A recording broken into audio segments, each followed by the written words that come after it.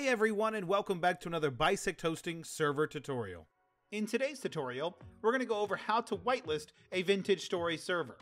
We will show you commands to use in the console, but these can also be done the same way in-game as long as you're an admin on the server. First, we're going to log into the Bisect Hosting Games panel, and we're going to choose our vintage story server.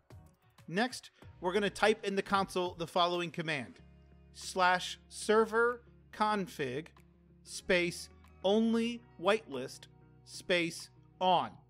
Once we have that typed out, we can hit enter, and this will turn the whitelist on the server. To add players to the whitelist, we type the following: /player space the player's name space whitelist space on. This will allow that player to join the server.